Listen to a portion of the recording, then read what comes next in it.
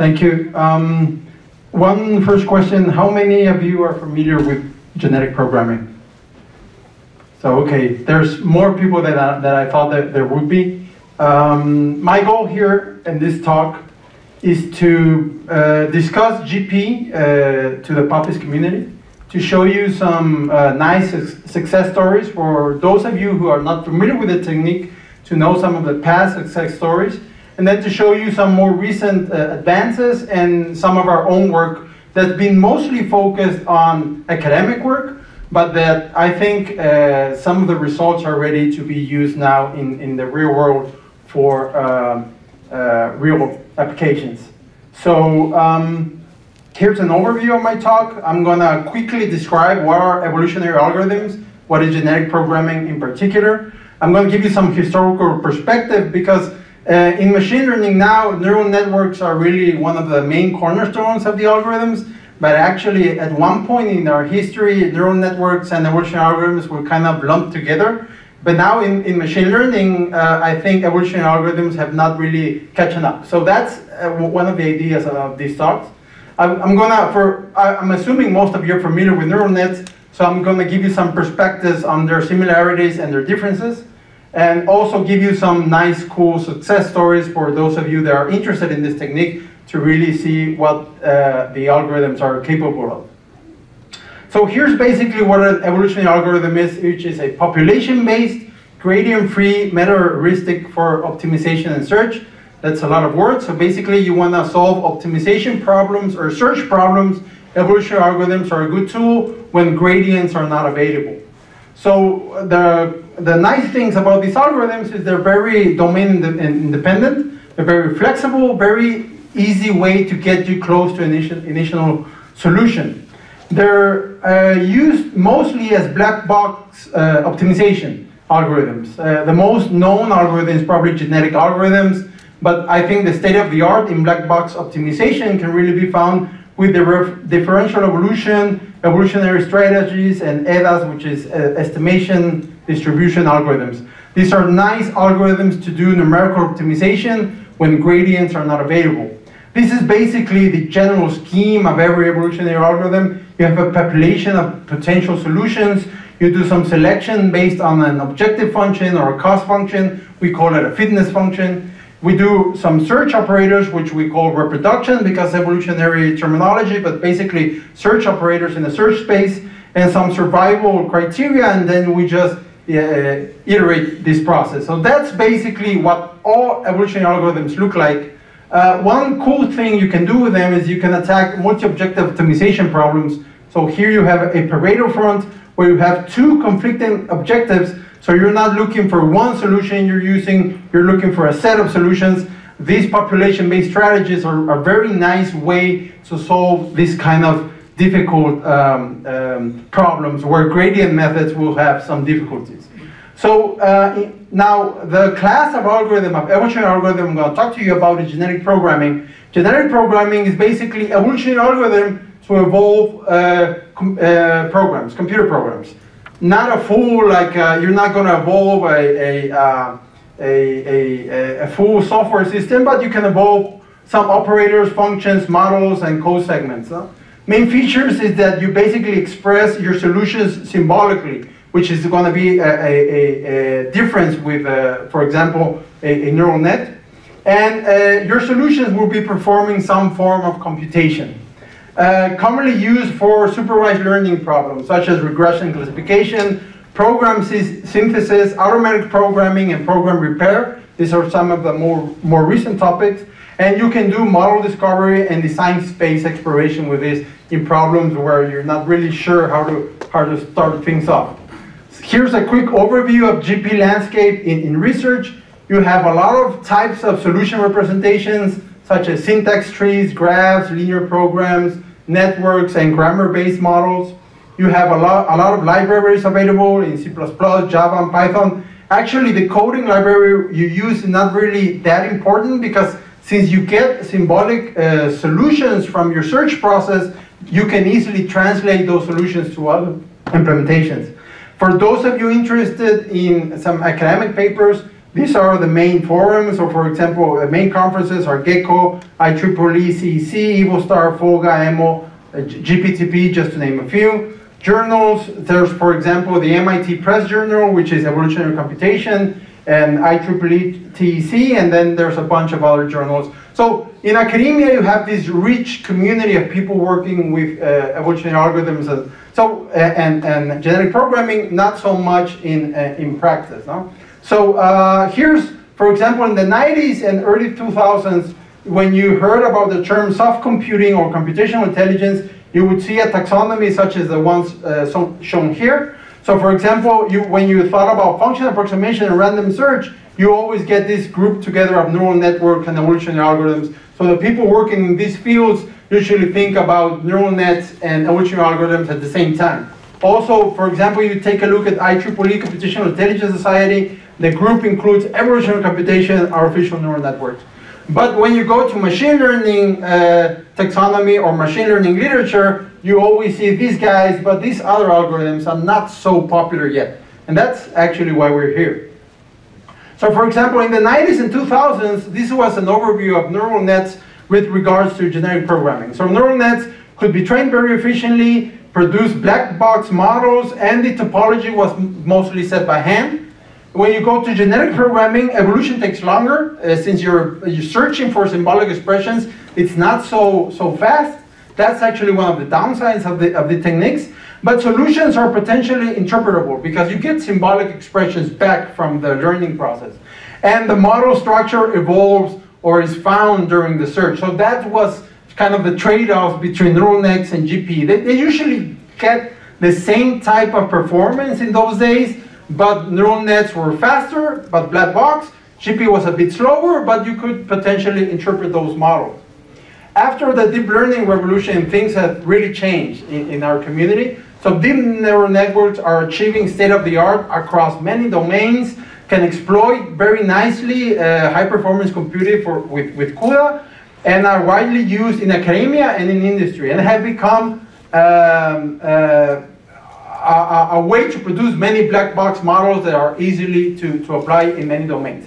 Now, genetic programming does achieve state-of-the-art in academic problems, but usually in very focused domains. You really have to tune the algorithm to your problem, but when you do it correctly, you can really get some nice results, as I'm going to show you. Syntactic search is still much less efficient, and now the difference is much bigger when we're talking about CUDA-based algorithms. Are mostly used in academia, but they can still generate these symbolic expressions that are, I think, much nicer than the black box models that you get with neural networks. So I'll give you just a quick overview of success stories with GP for those of you who are not familiar. It all started with this professor right here, is John Cosa, when he was working at Stanford University. There's a nice article published about him in Popular Science in the 90s, where they say John Cosa has built an invention machine. John Cosa worked on using GP to evolve designs, and then he took those designs and sent them to the patent office. He believed that if artificial intelligence was going to be a real thing, the solutions generated with our AI techniques should be available to get a patent. And he made like over a few dozen patents with designs generated purely by genetic programming, which is the technique he's most known for. Here's another cool example by Lee Spector from Hampshire College. He did automatic quantum programming with genetic programming. So this is a really physics problem. No, one of the main problems with quantum computers is actually programming them. Traditional programmers will have a very hard time coming up with new algorithms for these type of things. And he worked with a group of physicists, and he was able to evolve several new algorithms for quantum computers purely through genetic programming search. So this for me is one of the coolest examples of how to use GP correctly. No, if you ever have a chance to read this book, highly recommend it. And then this one was also a attention grabber in 2004 by some researchers at Carnegie Mellon University, Lon and colleagues. They evolved antennas for a NASA space technology mission which was the first evolved structure that went out into space, artificially evolved structure that went out into space. And these designs here are nothing like the designs you would produce by a human engineer, but they actually were much better antennas than the ones by the NASA engineer. So this was a cool example from the mid-2000s, which can give you some ideas of what you can do. Now, so there are some commercial success stories. In fact, Data Robot recently acquired Newtonian, and Newtonian was known for this tool, which is the Eureka tool. And there's a paper I think in 2009 by the developers of Eureka, which was published in Science, and basically it's a GP variant. And they did a cool experiment where they live captured a physical phenomena, and from that live motion capture of the physical phenomena, they generated the physical laws that govern that motion. No? So it was a very nice model discovery experiment, and I think led to the success of Newtonian and now Data Robot. Another example is Lantern Financial. They use an algorithm, a data machine learning algorithm they call abstract regression and classification, which is basically just a GP-based regression and classification model, and they use it for financial prediction. Evolved Analytics is another company that uses GP to do data analysis, and FFX, this algorithm by Trent McConaughey, which is fast function extraction. Here is a comparison between some regression techniques, linear quadratic regression. You have the build time, the average error. FFX was a very nice algorithm published in the GPTP Genetic Programming Conference, and it's now widely used by like 19 of the 20 type semiconductor companies such as Sony, Nvidia, Qualcomm. They use this algorithm, and this is a GP variant that is widely used in industry. For me, it's important for you guys to know this because most of you probably don't know about the GP success stories in this type of field. Now, in our own work, we've been using GP for a bunch of real-world problems.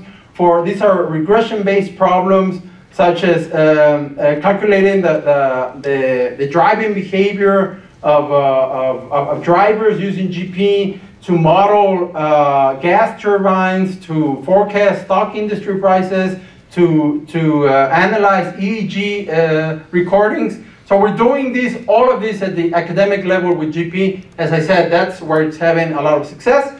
But for example, energy prediction we've done with genetic programming. A lot of this work with colleagues from Tijuana and colleagues in Europe, such as the University of Lisbon and the Nova University.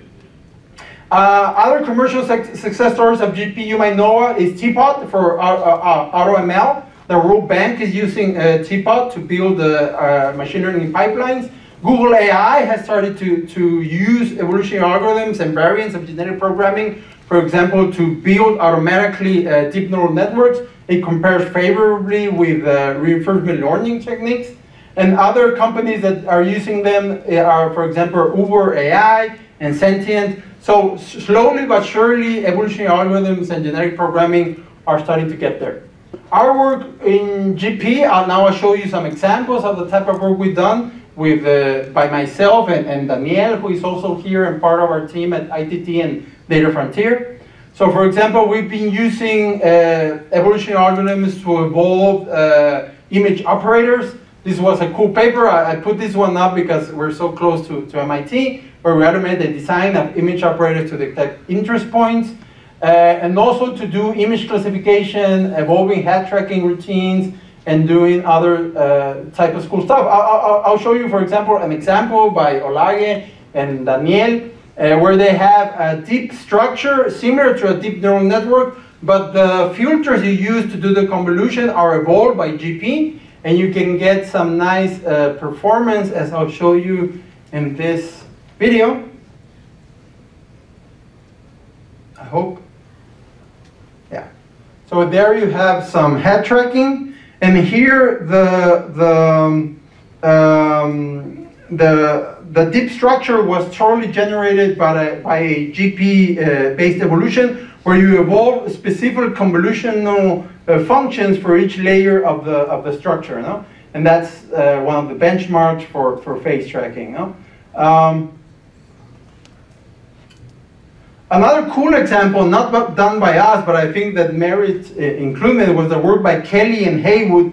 And they did a very nice work. Here is a popular problem for learning benchmarking, which is the Atari game playing. And here they compared with a deep reinforcement neural network, HNET, which is a firm of evolutionary algorithm for neural networks, and their new proposal, which is called tangled program graphs. And the first cool thing is that they outperform the deep neural network on many of the games, so that's nice. But I think the most interesting part are the size of the programs they're evolving. So for example, in comparison with a deep neural network, which in this case are 800,000 different connection weights, this is the graph that controls the program that outperforms those deep neural network guys. So if you want to use this in a real life setting, this program is much more efficient, and plus it has the potential of actually understanding what's going on during the program execution, which is completely evolved. To finalize the talk, I'll show you an area that I think has a lot of promise, which is called automatic software improvement or automatic software repair, which is basically software improvement through search. So basically what you want to do is to optimize some functional property of your code, to keep some functional property but optimize a non-functional property. So for example, you want to increase or reduce the runtime or reduce energy consumption or other aspect of the algorithm. And one of the strengths is that you can reuse a lot of code that's already available and then automatically improve that code and expand your search space by integrating this type of tools. So this is work I did with one of my PhD students and a collaborator from the University of Bordeaux, Peric Legrand. And basically the idea is, as I showed you before, this is a loop of a classical evolutionary algorithm. We start with a source code that we want to improve, and then we translate this to a BNF grammar. This technique was first developed by Bill Langdon and Mark Harmon. Bill Langdon is at UCL and Harmon is now, I think, at Facebook. And then your population is basically a series of modifications you can do on your original source code. So you have a population of edits to your source code, you do your search operators, and then you have modified versions of your source code. You have to have a test set for your software, and basically these test sets give you your objective function. You iterate this, and at the end you have a new source code for your system that you want to optimize. And I think this will be better shown with an example. So our work has been done on applying this technique to the SLAM problem. I don't know if you're familiar with SLAM problem. Basically, if you put a robot in an unknown environment, the robot has to make a map of the environment and to localize itself within that environment. So this is basically what a SLAM algorithm would look like. In fact, this is the Kinect Fusion algorithm, which has been along for a few years. And you have there, that line is the trajectory of the robot, and those points represent the 3D map of the robot within that environment. In fact, you don't need a robot to do SLAM. You can do it basically with just a handheld camera that you move around the room. Now, we took an existing system, which is the Kinect Fusion system, and here you will see the following. We have two scenarios here. On the right, you have the original Kinect Fusion algorithm, and on the left, you have the improved version. By improved version, I mean a version that was completely, all of the modifications done to this version of the algorithm were completely automated and completely done by an evolutionary algorithm, a GP-based algorithm. And here you will see first that the frame rate of this version is much faster. And the other you will see is that the original version fails in this algorithm. I think that there's a memory error at some point, but the improved version does not has this issue. And for us, I think this has a very nice potential. And in fact, it's being initially used in some domains. So you can see here the 3D reconstruction of the room. And you can see again the improved version moving much faster frame rate. And then you will see this guy here, it just locks up and it cannot continue, and then you have to basically stop the process. And this one goes on till the end, no? This one is now much faster. Now, in fact, the improvement, the latest versions we have is like 60% improvement in terms of efficiency. All of that done automatically. So I think I'm close to the time limit. I'll skip to the final slide of our talk. Again, our goal for this talk was for the PAPIs community to know more about GP and evolutionary computation. It's very cool to be next to Data Robot and their work with Newtonian and the Eureka tool. We also believe on this type of modeling process. We want to make sure you know that GP is a very versatile paradigm. As I showed you, commercially it's being used on regression, classification, automatic modeling, but in academia it's been used to evolve quantum computing algorithms and to do automatic software improvement without any human intervention. And of course, we are interested in new and challenging real-world problems in machine learning and trying to solve those problems with GP. Here are our contact emails. The other guy that's responsible for this talk is Daniel, which is over there. And that's basically, thank you.